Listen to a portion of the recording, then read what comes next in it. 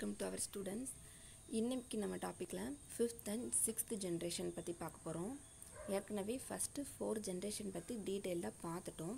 இதுதான் வந்து 5th generation computer. அதாவது நம்ம இப்போ யூஸ் பண்ணிட்டு இருக்கிற கம்ப்யூட்டர் தான் வந்து 5th ஜெனரேஷன் கம்ப்யூட்டர். இதில் நம்ம யூஸ் பண்ணது என்னதுன்னு நான் ஃபஸ்ட்டு ஓவர்வியூ பிக்சரில் சொல்லியிருந்தேன். ஆர்டிஃபிஷியல் இன்டெலிஜென்ஸ், இதுதான் வந்து ஆர்டிஃபிஷியல் இன்டெலிஜென்ஸ், அதாவது ஒரு வரைபடம் மாதிரி இருக்கும். இதனால தான் இதோட சைஸ் வந்து ரொம்பவே சின்னதாக இருக்குது. இதுதான் வந்து 5th ஜெனரேஷன் கம்ப்யூட்டர். இதோட கேரக்டரிஸ்டிக்ஸ் ஃபஸ்ட்டு வந்து 5th ஜெனரேஷன் கம்ப்யூட்டர் அப்படின்னாலே பேரலல் ப்ராசஸிங், இது வந்து ஞாபகம் வந்துடணும். பேரலல் அப்படின்னா ஒரே டைமில் 2-3 ப்ராசஸ் பண்ணுறதுக்கு பேர் தான் வந்து பேரலல். இப்போ நம்ம கம்ப்யூட்டரில் ஒரு சாங் வந்து ப்ளே பண்ணிட்டேவும் நம்ம வந்து வேறு ஏதோ ஒரு டாக்குமெண்ட்டை ஓப்பன் பண்ணி பார்க்கலாம், ஓகேவா? அதே டைமில் ஏதோ ஒரு பிக்சரையோ ஏதோ ஒரு மூவியவோ ஏதோ ஒரு ஃபைல்ஸையோ டவுன்லோடும் பண்ணிகிட்டு இருக்கலாம். இதே மாதிரி ஒரே டைமில் நிறைய ப்ராசஸ் வந்து நம்ம 5th ஜெனரேஷன் கம்ப்யூட்டரில் வந்து யூஸ் பண்ண ஆரம்பித்தோம். இதான் வந்து சூப்பர் கண்டக்டர்ஸ், இதுவும் வந்து நம்ம யூஸ் பண்ண ஆரம்பித்தோம். தென் நம்மளோட கம்ப்யூட்டரோட சைஸ் வந்து எவ்வளோ சின்னதாக கொண்டு வர முடியுமோ அவ்வளோ சின்னதாக நம்மளோட 5th ஜெனரேஷன் கம்ப்யூட்டரோட சைஸ் வந்து கொண்டு வந்துட்டோம். அப்புறம் இமேஜஸ், கிராஃபிக்ஸ், இது எல்லாமே என்ன சொல்கிறது, இது எல்லாத்தையுமே வந்து அட்வான்ஸாக கிளியராக எல்லாமே நம்மளோட 5th ஜெனரேஷன் கம்ப்யூட்டரில் நம்ம வந்து ஒரு மார்க்கிங் பண்ணிக்கலாம். நம்மளோட ஃபேஸையோ நம்மளோட ஹேரையோ அந்த மாதிரி வேறு என்ன சொல்கிறது அழகுபடுத்திக்கலாம். அந்த மாதிரி நிறைய திங்ஸ் வந்து நம்மளோட 5th ஜெனரேஷன் கம்ப்யூட்டரில் கொண்டு வந்துட்டோம். அப்புறம் ஆர்டிஃபிஷியல் இன்டெலிஜென்ஸ், இந்த டாபிக் சொன்னேன் இல்லையா, அது வந்து நம்மளோட 5th ஜெனரேஷன் கம்ப்யூட்டரில் கொண்டு வந்துட்டோம். அப்புறம் இந்த கம்ப்யூட்டர் நம்ம இப்போ யூஸ் பண்ணுற கம்ப்யூட்டர் வந்து ஹை காம்ப்ளெக்ஸ் ப்ராப்ளம்ஸ் வந்து ஈஸியாக வந்து சால்வ் பண்ணக்கூடியது, ஓகேவா? இதான் வந்து 5th generation computer. 5th generation computer சொன்னோடனே நம்ம இப்போ யூஸ் பண்ணுற கம்ப்யூட்டர் தான் நம்மளுக்கு உடனே ஞாபகத்துக்கு வரணும், ஓகேவா?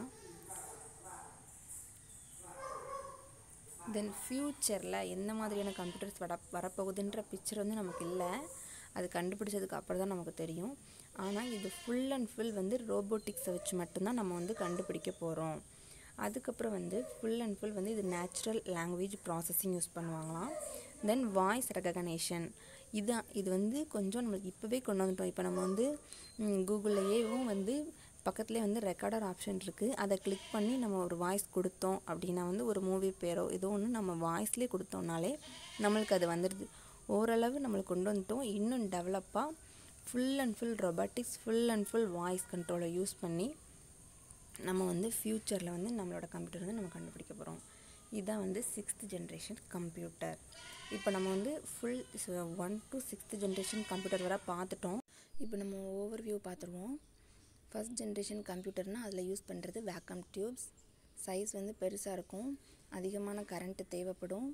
அதுக்கப்புறம் வந்து இதில் யூஸ் பண்ண language machine level language. 2nd generation பார்க்கும்போது யூஸ் பண்ணது டிரான்சிஸ்டர். 1st ஜெனரேஷனை கம்பேர் பண்ணும்போது எல்லாமே கொஞ்சம் அட்வான்ஸாக இருந்தது. தென் வந்து இதில் யூஸ் பண்ண language assembly language. 3rd generation இதில் வந்து நம்ம யூஸ் பண்ணது இன்டகிரேட்டட் சர்க்கியூட்ஸ். அப்புறம் இதில் யூஸ் பண்ண லாங்குவேஜ் ஹை லெவல் லாங்குவேஜ். இது ரெண்டை கம்பேர் பண்ணும்போது 3rd ஜெனரேஷன் வந்து ரொம்பவே அட்வான்ஸாக வந்துச்சு. 4th ஜெனரேஷன் வந்து நம்ம பார்க்கும்போது இதில் யூஸ் பண்ணது வந்து இன்டகிரேட்டட் சிப்ஸ், அதாவது நிறையா இன்டகிரேட்டட் சர்க்கியூட்ஸ் எல்லாம் ஒரே ஒரு சிப்புக்குள்ளே நம்ம கொண்டு வந்துட்டோம். இதில் நம்ம ஒரு கீவேர்டு என்னென்னா மைக்ரோ கம்ப்யூட்டர். 5th ஜெனரேஷன் பார்த்தோன்னே நம்மளுக்கு இப்போ உள்ள கம்ப்யூட்டர், நம்ம இப்போ யூஸ் பண்ணிகிட்டு இருக்க கம்ப்யூட்டர் ஞாபகம் வந்துடணும். இதில் என்ன யூஸ் பண்ணுறோம் அப்படின்னா மெகா சிப் மெமரி ஒன்று, ஆர்டிஃபிஷியல் இன்டெலிஜென்ஸ், அப்புறம் வந்து இமேஜ், கிராஃபிக்ஸ், இது எல்லாமே வந்து நம்ம இதில் வந்து ஞாபகம் வந்துடணும்.